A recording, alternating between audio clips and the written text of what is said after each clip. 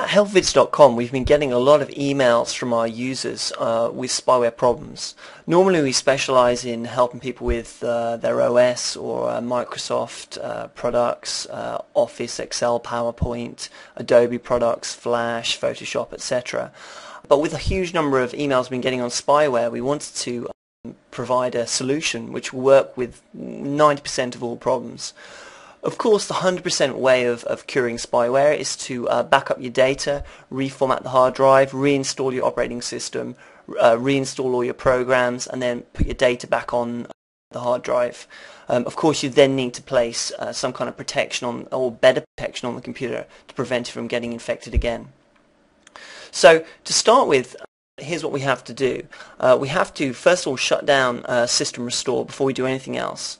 So we go down to the Start button here. From here we go to My Computer.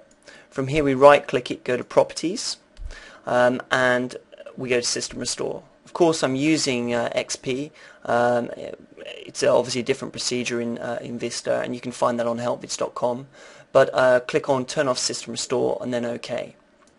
The reason we switch off System Restore is because it automatically backs up data and restore points, and can actually back up the spyware as well.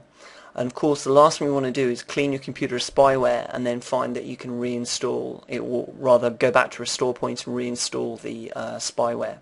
And of course at the end of this process, once you've cleaned your computer of spyware, switch on System Restore and it will automatically make another restore point. The reason we switch off System Restore is because it automatically backs up data and restore points, and can actually back up the spyware as well. And of course the last thing we want to do is clean your computer of spyware and then find that you can reinstall it, or rather go back to restore points and reinstall the spyware. And of course at the end of this process, once you've cleaned your computer of spyware, switch on System Restore and it will automatically make another restore point. Secondly, we need to use a cleaning program. So we go into all programs here, go up to accessories, we then go down System Tools, and then we go to Disk Cleanup. We want to get rid of all unnecessary cached files to make all of the scanning run a lot faster with all the programs we're going to run.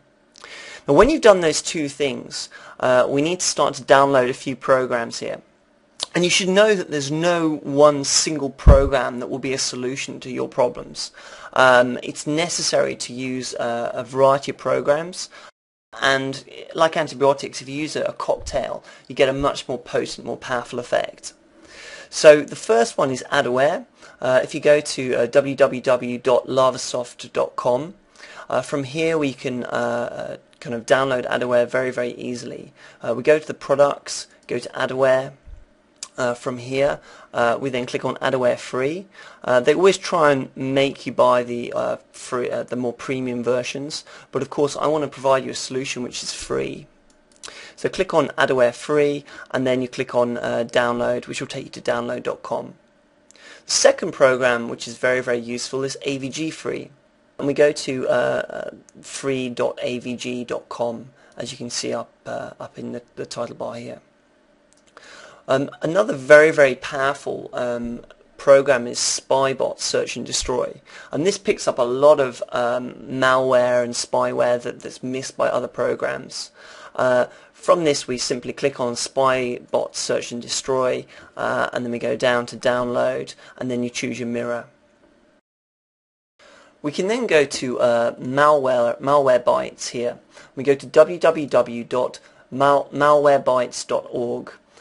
From here we can then download the trial version by clicking on this button here and then clicking on download now on download.com. You might also want to, if you haven't got it already, get Windows Defender. This is something that users of Windows XP from Service Pack 2 onwards should have already installed on their computer, and Windows Vista users also will have it. You can go to the Microsoft.com website and type in Windows Defender to get it, but you might just want to check your system already. It's very good for prevention as well as for cure. Now when you get all these programs, install them, let them update automatically. It's very, very important to, when you have installed them, is to keep clicking the update button. Don't just update it once, because commonly you have to update it more than once, which is ironic when you've just downloaded it off the internet from the manufacturer's website. But do just click the update button until it actually says your definition files are completely up to date. And it's very important that you update all of those different software programs. From there, what we're going to do is we're going to shut the computer down, or restart it rather, and I'm not going to be able to show you how to do that for various reasons, but basically once the first splash screen has happened, just keep tapping F8. It should then give you a menu where you choose safe mode. If you have any problems, you might say, well, keyboard error. That means you pressed F8 too soon. You're going to have to wait a little bit further than you originally pressed it. So just keep restarting the computer till you get it in safe mode. When it's in safe mode, then you run the scans, okay? And the reason for that is you won't be able to remove all the spyware while it's in the normal mode, because some of the resources are going to be used. And please don't go through scanning everything in the normal OS settings. You've got to be in safe mode, where you'll find that the programs, the spyware programs, will work far, far more efficiently. And if you start with the obvious adware, work through with AVG-free, with Spybot, you'll find that adware takes a lot of them out, and then you'll find some of the other programs will find additional bits of spyware which you don't know. And of course you don't know which one is causing the big problem on your computer, and you're going to find probably multiple versions of spyware on there. So keep working through all of those programs. Obviously restart the computer into normal mode, and from there, like I say, you should find 90% of the time that your problems are solved. If not, you're going to have to do the obvious reinstallation of the operating system, but make sure you obviously back up your files, and then make sure you set in motion some better protection to stop yourself from getting infected again.